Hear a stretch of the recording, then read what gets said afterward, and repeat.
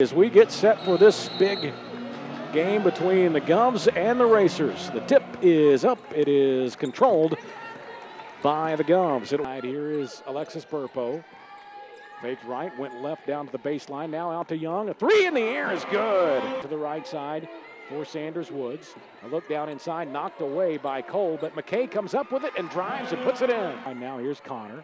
Bounces it down for Young. McKay around to the left side, and Lex buries a three. The key back over to Lex on the left side. Bounces it in to Caitlin, who finds Hannah McKay from the right side, and she lays it in. On left wing, it's Lex. Lex works down to the baseline, bounces it back out to Young. Quick ball movement right side for the lead.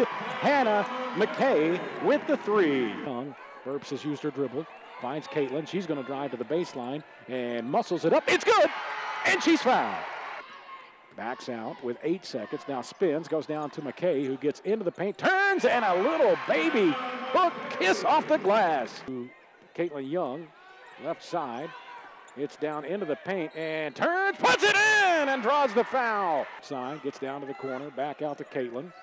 Ball fakes, now puts the dribble down. Spins against Cole, into the lane, shot, bounces good. She's having a night already. Young wants to work against Ward. Turns, puts it up, it bounces good. On the left wing, McKay straight away, high-low in for Caitlin, catches, fires good. She looks right, bounces it in for McKay. McKay goes against Johnson, turns, and got it to go. Young to the left side now for Lex, to McKay, 5 on the shot clock, drives past Johnson, lays it up and in. Here's Young, high post left side, starts to drive, finds McKay underneath, she puts it in. She was double-teamed. Burpo drives left, comes back right, finds McKay. McKay gets to the free throw line, floats one up and in! Negron is all over. Here is Young, free throw line, left side, good!